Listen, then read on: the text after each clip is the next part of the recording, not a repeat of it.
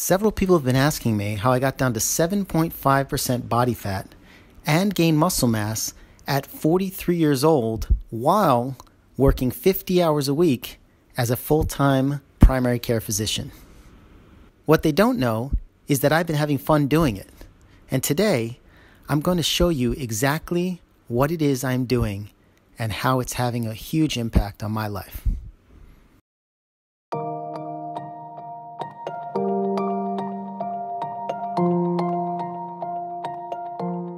It occurs to me that to take total control of the body, one must understand the anatomy, the physiology, and what is currently out there for treatment. It's also important to know the details of why certain dietary approaches succeed for some people and fail for others.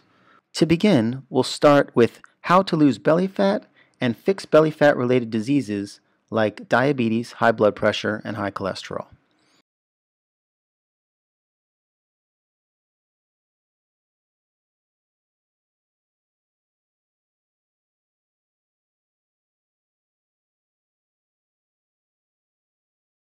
There are two basic categories when discussing the approach to changing belly fat.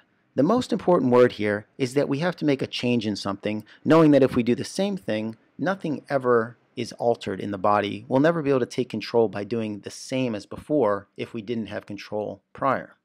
So in these changes, there are two types of changes. Number one is a change in the food we take in, or, quote, the diet. Number two is a change in movement of the body, or, quote, exercise. That seems fairly obvious, but when we talk about the metabolic ins and outs, it's important to know that there's no other option besides change in food and change in movement. And when we simplify it like this, it may help us get our mind around the whole situation.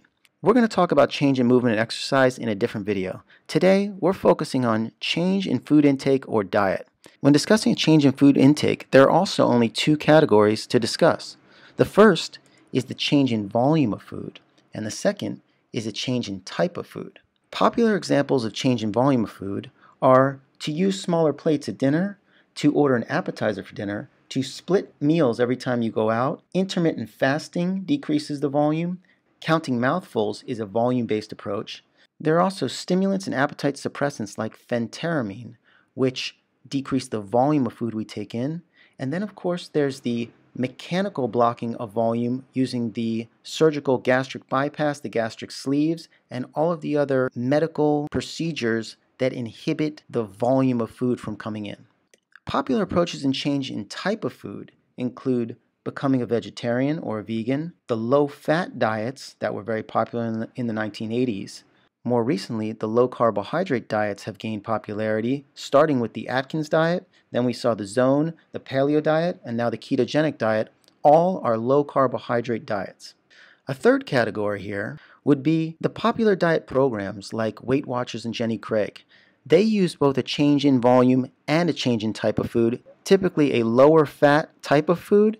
And to change the volume, they have several clever ways of counting points or preparing meals in ways that the volume is decreased. If you're like me and you like to constantly invent and create new programs and approaches, these two parameters, volume and type, will give you the keys to the castle to create your own diet. Some changes have much more potency than others. So you can either play with the levers yourself, or you can decide to replicate what others have done that have brought great success. Another option you have besides the style of the diet is the intensity level of the diet. If you want to lose belly fat immediately and turn up the intensity of the way we level this volume and type, we'll take you to that extreme as an option. But if you're extremely busy and you just want to do this over a longer period of time and gain the skill in a non-urgent way, I'll teach you how to change the levels in subtle ways, and that may suit your lifestyle better. That's the beauty of this approach. I'm going to demonstrate what it looks like at the extreme and then show you how to incrementally moderate the diet based on your own needs, goals, and creative ideas. That's going to be the fun part of this approach.